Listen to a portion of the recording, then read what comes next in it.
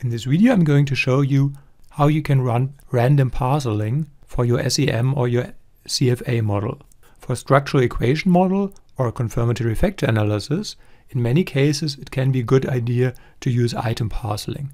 That is, to combine different items into one parcel and then build the measurement models on the level of the parcels and not of the items. For lavaan there is a function in the semTools package called parcelAllocation. And this function does two things. It produces a number of different random parcel allocations, and for all those different allocations it runs the model. Later on we will use 100 different parceling solutions, and for each of those different parceling solutions this function will run the full SEM model. This will be our example, possibly the simplest SEM model you can think of, a simple regression but based on latent constructs. We have an independent variable and a dependent variable, and for each of those two variables we have a measurement model with 6 indicator variables. This would be the model without parcels. If instead we want to use 3 parcels for each latent construct, this would be our model. And this R function will more or less automatically produce those parcels and then estimate this model. For this we need the lavaan package and the semTools package. Here the data, 6 indicator variables for the independent variable and 6 indicator variables for the dependent variable. For our function we need 2 different model definitions. We need one model definition based on the parcels, that is this one. So we have 3 parcels for each latent construct, and we need a second model definition that we would have used without parceling, because this will tell the program which indicator variables to assign to which parcel. Here's the parcelAllocation function.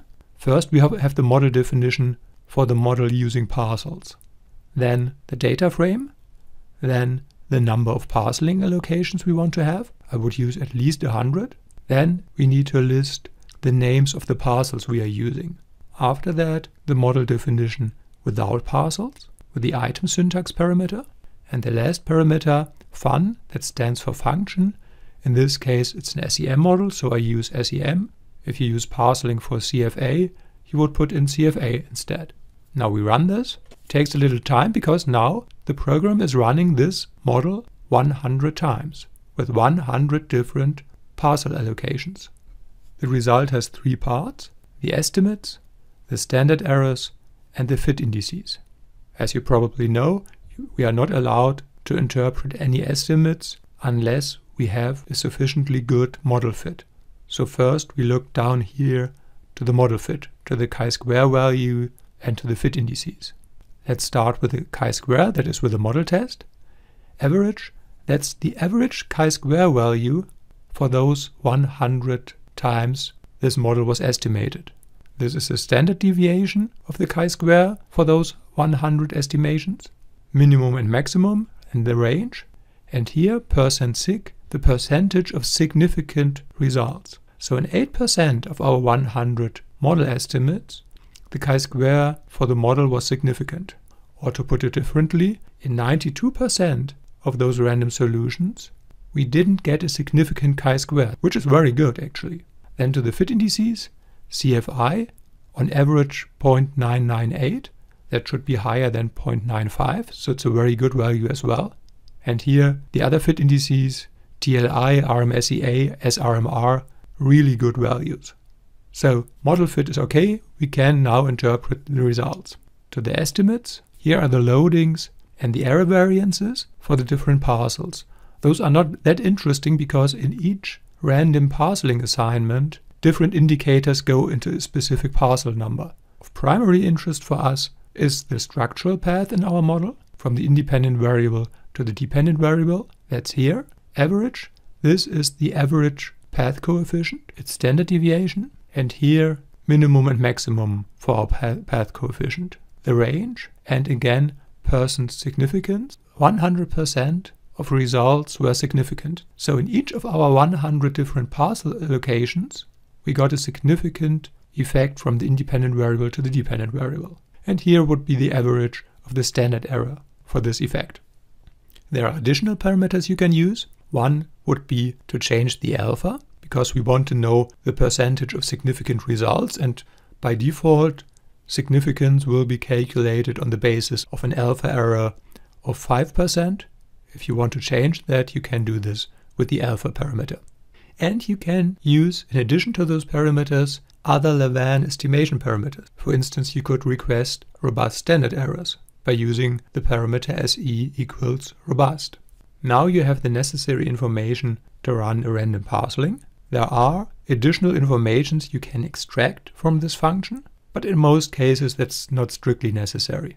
You could extract the parcels from this function without running the SEM analysis. For instance, if you only want to use this function for parceling and then run your SEM or CFA in a different software outside of R, for that you would use the parameter doFit equals false. And then you would get a list where you have your indicator values and at the end of the list the values for the parcels. And you could extract details from the estimation. For that you would use the parameter return fit equals true. With this you get a huge amount of information.